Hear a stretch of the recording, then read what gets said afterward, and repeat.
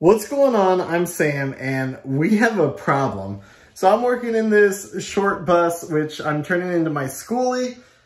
I started taking out the side trim, which was just a bent metal piece that went from the rubber flooring to the walls. I was ripping this out because I wanted to put another layer of subfloor over this floor because I know this was a canoe rental and I could feel a couple kind of soft spots in it. It wasn't too bad, but all the seats ripped out and some of the bolts were rusty, so I knew the floor wasn't in the best of shape.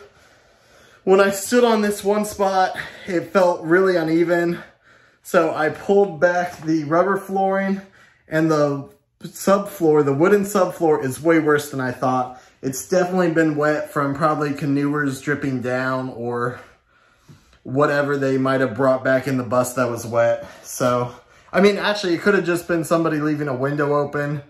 I have no idea.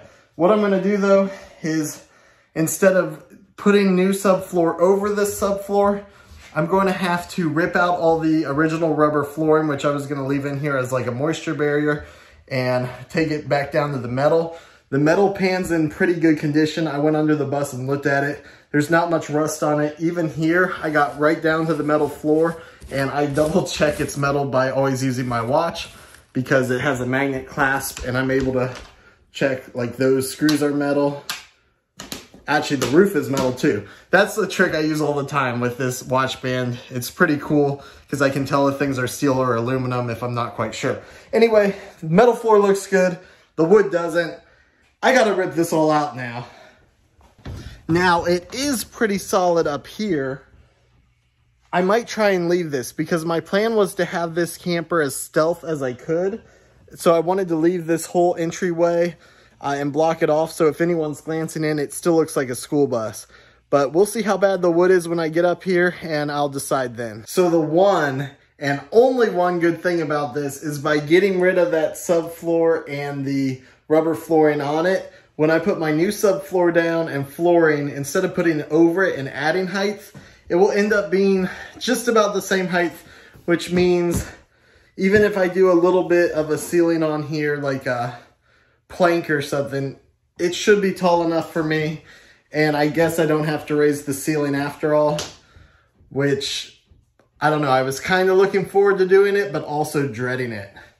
So whatever, I guess I'm not doing it now. This is a little tougher than I thought. I had some trouble. I was trying to use my Milwaukee circular saw. I actually don't like it.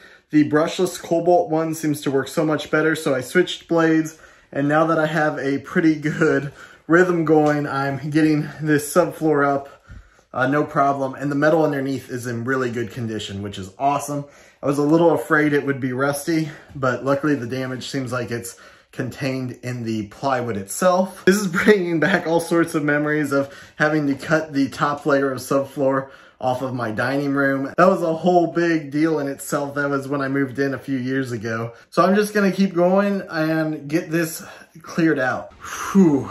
It was a little bit more work than I thought, but I ended up getting the subfloor torn out of this completely. That's the good news.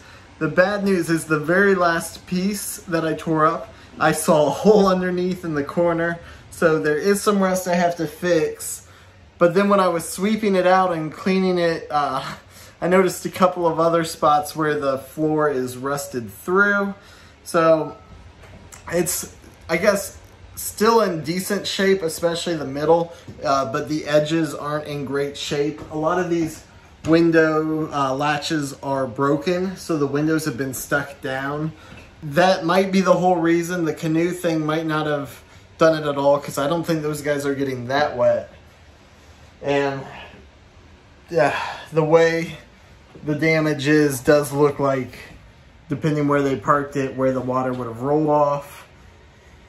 Anyway, I had planned on making this video about tearing the subfloor off and putting down the new subfloor. Now that I dug this up, I definitely am going to stop here for today. I'm a little disappointed. At least the holes aren't too bad. They should be pretty easy to patch. I need to get underneath and see how everything's supported before I make the patches, weld those in, and rust-proof everything. But anyway, thank you guys for watching. I hope you enjoyed this video, and I will see you in the next one. We'll probably be patching these holes in that video. Hey, buddy, what you doing? Were you sleeping? I'm sorry to wake you up. But we get to go home now. You want to go home? Come on, let's go home. Come on. Good boy. Oh, good boy.